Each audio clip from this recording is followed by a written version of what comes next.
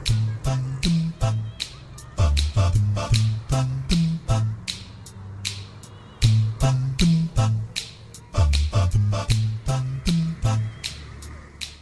உங்கள் எல்லாரையும் மறுபடியும் ஒரு முறை ட்ரிபிடி தமிழ் வழங்கும் யூடியூப் சேனலில் சந்திப்பதில் மிக்க மகிழ்ச்சி. இந்த எபிசோட் சீரீஸில் நம்ம எலக்ட்ரிக்கல் இருக்கக்கூடிய முக்கியமான வரையறைகள், அதாவது டெஃபினேஷன்கள் எல்லாம் பார்க்க இருக்கிறோம். நிறைய பேர் கேட்டிருந்தீங்க டெஃபினேஷன்ஸ்லாம் சொல்லுங்கள் அப்படின்னு சொல்லிட்டு. அதாவது வோல்டேஜ், கரண்ட்டு, ரெசிஸ்டன்ஸு, அதுக்கப்புறம் காம்போனன்ட்ஸ், ரெசிஸ்டர், கெப்பாசிட்டர், இண்டக்டர், இதெல்லாம் பற்றி சொல்லுங்கன்னு சொல்லி கேட்டிருந்தீங்க. இது சம்மந்தமாக ஒரு சீரீஸ் மாதிரி பண்ணலான்னு சொல்லிட்டு நான் இருக்கிறேன். ஆட்டம் பற்றின டீப்பர் அண்டர்ஸ்டாண்டிங்காக குவாண்டம் மெக்கானிக்ஸ்னு சொல்லிட்டு தனியாக ஒரு சீரீஸ் நம்ம பண்ணிட்டு வரோம். ஸோ குவாண்டம் பற்றின ஒரு அட்டாமிக் சீரீஸ், அட்டாமிக் லெவலில் டீப்பர் அண்டர்ஸ்டாண்டிங் வேணும் அப்படின்றவங்க அந்த சீரீஸ் பார்க்கலாம். மேலோட்டமாக அப்படின்னா என்ன அப்படின்னு மட்டும் தெரிஞ்சுக்கணும் அப்படின்றவங்க இந்த டெஃபினேஷன் சீரீஸ் பார்த்தா போதுமானது. இந்த டெஃபினேஷன் சீரீஸில் நம்ம முத பார்க்க இருக்கிற விஷயம் சார்ஜ் அப்படின்ற விஷயத்தை பற்றி பார்க்க இருக்கிறோம். அதுக்கு முன்னாடி டெஃபினேஷன் அப்படின்னா என்னன்னு பார்த்துடலாம்.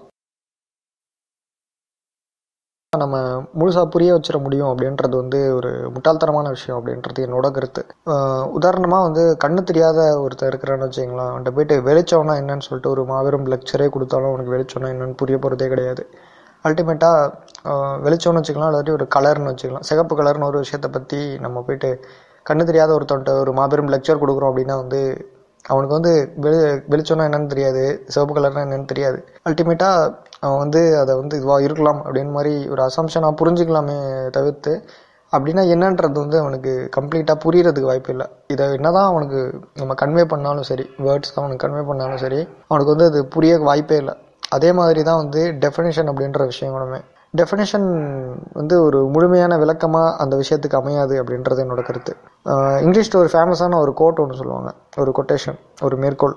The very act of define something by means of definition itself defies the defined thing அப்படின்வாங்க. அதாவது வரையறை மூலமாக ஒரு பொருளை வரையறுக்க நம்ம முற்பட்டால் அந்த வரையறை செய்யப்பட்ட பொருளின் வரையறையை பாதிக்கும் அல்லது கெடுக்கும் அப்படின்ற மாதிரி இதுக்கான அர்த்தம். எலக்ட்ரிக்கல் சார்ஜ் அப்படின்றதுக்கு இங்கிலீஷில் என்ன டெஃபினேஷன் சொல்கிறாங்க அப்படின்னா நான் விக்கிபீடியாவிலேருந்து இந்த டெஃபினேஷன் எடுக்கிறேன்.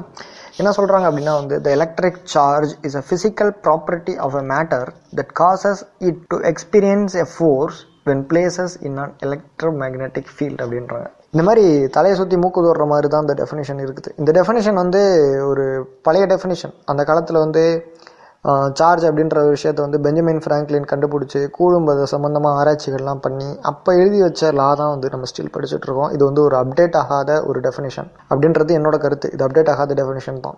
வேற சார்ஜ் அப்படின்றதுக்கு இப்போ இருக்கக்கூடிய சயின்டிஸ்ட்லாம் என்ன சொல்கிறாங்க அப்படின்னா சார்ஜ்ன்றது ஒரு எலக்ட்ரானுடைய, ஒரு புரோட்டானுடைய ஒரு ப்ராப்பர்ட்டியாக இருக்குது, ஒரு குணாதிசயமாக இருக்குது. உதாரணமாக ஒரு எலக்ட்ரானுடைய சார்ஜ் என்னன்னு சொல்லிட்டு ஒரு மெஷர் பண்ணி சொல்லியிருக்கிறாங்க.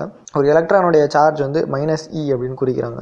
ரெஸ் புரோட்டானுடைய சார்ஜ் ஒரு +E அப்படின்னு குறிக்கிறாங்க. இந்த -E +E அப்படிலாம் எப்படி ஆராய்ச்சி பண்ணி கண்டுபிடிச்சாங்க? இந்த ஈன்றதுக்கு 1.6 × 10⁻⁻19 கூடும் அப்படின்ற ஒரு அளவுலாம் சொல்கிறாங்க. இதெல்லாம் எப்படி ஆராய்ச்சி பண்ணி கண்டுபிடிச்சாங்கன்றதுலாம் நம்ம குவாண்டம் மெக்கானிக் சீரீஸில் கொஞ்சம் தெளிவாகவே பார்க்கலாம். இந்த எபிசோடில் சார்ஜ்னா என்ன அப்படின்ற விஷயத்தை மட்டும் நம்ம பார்க்குறோம். சார்ஜ்ன்றது ஒரு குணாதிசயம். எப்படி ஒரு பொருளுக்கு எடை, வெப்பம் அப்படின்ற குணாதிசயத்தெல்லாம் உருவாக்கப்படுதோ அதே மாதிரி சார்ஜ் அப்படின்ற குணாதிசயமும் இயற்கையாகவே அந்த பொருளுக்கு இருக்குது. மின்சாரம் அப்படின்ற ஒரு விஷயத்த நம்ம சொல்கிறோம். மின்சாரம்ன்ற விஷயம் நிகழ்கிறதுக்கான அடிப்படை காரணமே சார்ஜ் அப்படிங்கிற ஒரு விஷயம்தான். சார்ஜ் அப்படின்ற ஒரு விஷயம் இல்லை அப்படின்னா மின்சாரம் அப்படின்ற விஷயமே கிடையாது அப்படின்னு நம்ம சொல்லிடலாம். மின்சாரம் அப்படின்ற அடிப்படையில் சிந்திச்சு பார்த்தா அந்த உலகத்தில் இருக்கிற எல்லாமே மின்சார பொருட்கள் தான் அப்படின்னு சொல்லலாம். நம்ம மனுஷன்லேருந்து நம்ம பார்க்குற எல்லா பொருட்கள்லையுமே மின்சாரத்துக்கான கூறுகள், அதாவது எலக்ட்ரான் அப்படின்ற கூறுகள் இருக்குது. So every thing is electrical யூனிவர்ஸ்னே ஒரு கான்செப்ட் சொல்கிறாங்க. உதாரணமாக நம்ம பாடியில் பார்த்தீங்கன்னா இதயம் துடிக்கிறதுக்கு எலக்ட்ரிக்கல் இம்பல்ஸ் மூலமாக தான் இதயம் துடிக்குது. ஃபேஸ் மேக்கர் அப்படின்ற ஒரு விஷயம் நம்ம இதயத்தில் மேலே இருந்துட்டு எலக்ட்ரிக்கல் பல்சஸ் கொடுத்து துடிக்க வைக்குது. அதே மாதிரி நம்மளுடைய எண்ணங்கள் அப்படின்ற விஷயமும் எலக்ட்ரிக்கல் இம்பல்சஸ் தான். நம்ம கை தூக்குறது, கால் தூக்குறது, நம்ம செயல்படுறது எல்லாமே ஒரு எலக்ட்ரிக்கல் எனர்ஜி தான். We are also electrical machine அப்படின்னு சொல்லலாம். வெளிப்படையாக சொல்லணும் அப்படின்னா எலக்ட்ரிக்கல் அப்படின்ற ஒரு விஷயம் தான் எல்லாமே அப்படின்ற மாதிரி நம்ம கேஷுவலாக சொல்லிட முடியும். ஏன்னா அணுன்ற விஷயம் தான் உலகம் ஃபுல்லாக இருக்குது, பிரபஞ்சம் ஃபுல்லாக இருக்குது. அணுன்ற ஒரு விஷயத்தில் எலக்ட்ரான், நியூட்ரான், புரோட்டான் இருக்குது. இந்த எலக்ட்ரான், புரோட்டான் அப்படின்றது சார்ஜ்டு பார்ட்டிகல்ஸ். இந்த சார்ஜ்டு பார்ட்டிகல்ஸ் உடைய செயல்பாட்டின் காரணமாக தான் எலக்ட்ரிசிட்டி அப்படின்ற ஒரு விஷயமே இருக்குது. அல்டிமேட்டாக இந்த சித்தாந்தத்தின் அடிப்படையில் சிந்திச்சு பார்த்தா எவ்ரி திங் இஸ் எலக்ட்ரிக்கல் அப்படின்னு சொல்லலாம். எலக்ட்ரிக்கல் யூனிவர்ஸ்னு ஆல்ரெடி ஒரு தியரி இருக்கிறத நான் சொல்லியிருந்தேன் இல்லையா? ஓகே, இப்போது சார்ஜ் அப்படின்றத வச்சுட்டு சில கான்செப்ட்ஸ் சொல்கிறாங்க சார்ஜஸ் வச்சுட்டு. இப்போ பாசிட்டிவ் சார்ஜ், நெகட்டிவ் சார்ஜ்னு 2 சார்ஜ் நம்ம சொன்னோம். இப்போது இந்த சார்ஜ்னால் என்னன்னு நம்ம அதிகமாக போட்டு மண்டையை போட்டு குழப்பிக்க தேவையில்லை. சார்ஜ்ன்றது ஒரு குணம், அவ்வளோதான். எதிர் சார்ஜஸ், ஆப்போசிட் சார்ஜஸ், இப்போ பாசிட்டிவும் நெகட்டிவும் பக்கத்தில் நான் கொண்டு போனோன்னா அது ஒன்று அட்ராக்ட் செஞ்சுக்கிறோம். வேறஸ் ஒரு நெகட்டிவையும் பக்கத்தில் கொண்டு பண்ணணும், அல்லது பாசிட்டிவையும் பக்கத்தில் கொண்டு பண்ணணும், அது ஒன்று எதிர்த்துக்கிறோம். பிறகு எப்படி அணுக்கருக்குள்ளே நியூட்ரானும் புரோட்டானும் ஒன்று பிணைஞ்சிட்டு உட்காந்துருக்குது. புரோட்டானும் ஒன்று எதுக்க தானே செய்யணும். எப்படி புரோட்டான் ஒன்று ஈர்த்துக்கிட்டு உட்காந்துருக்குது அப்படின்னு கேட்டால், இதுக்கு ஸ்ட்ராங் நியூக்ளியர் ஃபோர்ஸ் அப்படின்ற ஒரு விஷயம் சொல்கிறாங்க. இதுக்கு குளூவான் அப்படின்ற ஒரு அணு விபத்துகள் காரணமாக அமைகிறதாகவும் சொல்கிறாங்க. இது சம்மந்தமான விஷயங்களெல்லாம் நம்ம குவாண்டம் மெக்கானிக்ஸில் கொஞ்சம் டீப்பாக பார்க்கலாம் ஏன் அப்படின்றத. வேற பொருட்களில் நம்ம புரோட்டானை நகர்த்த முடியாது, ஸ்ட்ராங்கர் நியூக்ளியர் ஃபோர்ஸால் பிணைஞ்சிருக்குது. அதே சமயம் எலக்ட்ரான்கள் வெளிவட்ட பாதையில் சுற்றிட்டு இருக்குது. அந்த எலக்ட்ரான்களுடைய சேர்வு மற்றும் விளக்கம், எலக்ட்ரானை அதிகமாக சேர்க்கறது அல்லது எலக்ட்ரானை ஒரு பொருள்லேருந்து அகற்றுறது, இதன் மூலமாக அந்த பொருளை ஒரு சப் டோட்டலாக சார்ஜ்டு பார்ட்டிகளாக மாற்ற முடியும். உதாரணமாக ஒரு சீப்பை நம்ம தலையில் எடுத்து தேய்க்கும் போது என்ன ஆகுதுன்னு கேட்டால், சீப்புக்கு நம்ம தலையிலேருந்து எலக்ட்ரான்கள் கொடுக்கப்படுது. அந்த நேரத்தில் நம்ம தலை முடி எலக்ட்ரானை இழக்குது, சீப்பு எலக்ட்ரான்ஸை கெயின் பண்ணுது. இப்போது அந்த சீப்பு எலக்ட்ரானை கெயின் பண்ணதின் காரணமாக நெகட்டிவ்லி சார்ஜ்டு ஒரு சீப்பாக மாறுது. நம்ம தலை எலக்ட்ரான்கள் இழந்ததின் காரணமாக பாசிட்டிவ்லி சார்ஜ்டு ஒரு பொருளாக மாறுது. இந்த மாதிரி எலக்ட்ரான் டெஃபிஷியன்சியை ஏற்படுத்துறது அல்லது எலக்ட்ரானுடைய சேர்ப்பை ஏற்படுத்துறது, இது மூலமாக நம்ம சார்ஜ்டு பொருட்களை உருவாக்க முடியும். இந்த சார்ஜ்டு பொருளை கொண்டு போயிட்டு நம்ம ஒரு எலக்ட்ரோ மேக்னெட்டிக் ஃபீல்டில் கொண்டு போய் வச்சோம் அப்படின்னா அது ஒரு வகையான ஃபோர்ஸை எக்ஸ்பீரியன்ஸ் பண்ணும். அது கொஞ்சம் நகர்றது, ஓட்டுறது, இந்த மாதிரி பண்ணும். அதை வச்சு தான் இந்த எலக்ட்ரிக்கல் சார்ஜுக்கான டெஃபினிஷன் வரையறுக்கப்பட்டது.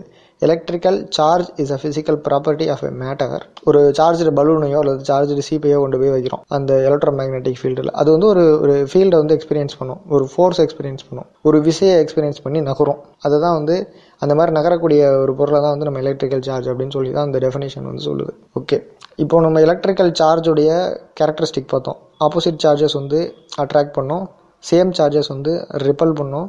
சார்ஜ் கன்சர்வேட்டிவ் ப்ராப்பர்ட்டி, அதாவது சார்ஜை ஆக்கவோ அழிக்கவோ முடியாது. சார்ஜை ஒரு இடத்துல இருந்து இன்னொரு இடத்துக்கு ட்ரான்ஸ்ஃபர் பண்ணலாம். இந்த யூனிவர்ஸில் இருக்க மொத்த சார்ஜோடைய கூடுதல் எப்பயுமே நியூட்ரலாக தான் இருக்கும் அப்படின்ற விஷயத்தெல்லாம் பார்த்தோம்.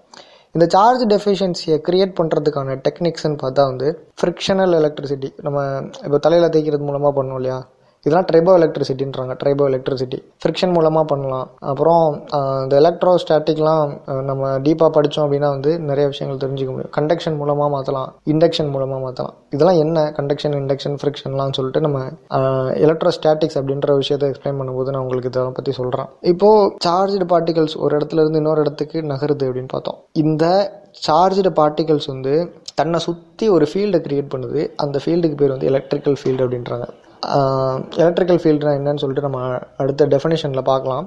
அதே மாதிரி இந்த சார்ஜ்டு பார்ட்டிகல் நகர்ந்துச்சு அப்படின்னா, இப்போ சார்ஜ்டு பார்ட்டிகல் எலக்ட்ரான்ற ஒரு சார்ஜ்டு பார்ட்டிகல் இது நகர்ந்துச்சு, ஒரே டைரக்ஷனில் கூட்டமாக சேர்ந்து நகர்ந்துச்சு அப்படின்னா இது மேக்னெட்டிக் ஃபீல்டை கிரியேட் பண்ணும்.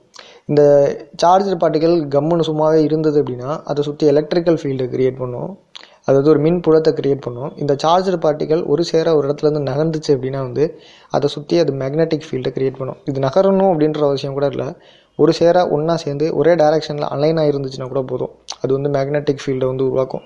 மேக்னெட்ஸில் ஏன் மேக்னெட்டிக் ப்ராப்பர்ட்டி இருக்குதுன்றதுக்கு இதை தான் எக்ஸ்ப்ளனேஷனாக சொல்கிறாங்க. அதில் இருக்கக்கூடிய எலக்ட்ரான் ஸ்பின்லாம் பற்றி நம்ம குவாண்டம் மெக்கானிக்ஸில் டீப்பாக பார்க்கலாம். எலக்ட்ரான் ஸ்பின் ஒரே டைரக்ஷனில் அலைன் ஆகிருக்கும், அதனால தான் மேக்னெட்டிக் ப்ராப்பர்ட்டியோடு இருக்குது அப்படின்லாம் சொல்கிறாங்க. இப்போது இந்த எபிசோடில் நம்ம பார்த்த விஷயம் என்னென்னா சார்ஜ் அப்படின்னா என்னன்னு சொல்லி பார்த்தோம். சார்ஜுன்றது ஒரு ஃபண்டமெண்டல் குவாலிட்டி, ஒரு அடிப்படை குணம், பொருட்களோட அடிப்படை குணமாக இருக்குது அப்படின்ற விஷயத்த பார்த்தோம். இந்த சார்ஜ் என்னென்ன பண்ணுன்னு பார்த்தோம். இந்த சார்ஜோட எக்ஸ்ப்ளனேஷன் பார்த்தோம். நெக்ஸ்ட் வீடியோவில் நம்ம பொட்டன்ஷியல் டிஃப்ரென்ஸ் அப்படின்ற விஷயத்தை பற்றி பார்க்கலாம், எலக்ட்ரிக்கல் ஃபீல்டு பற்றி பார்க்கலாம்.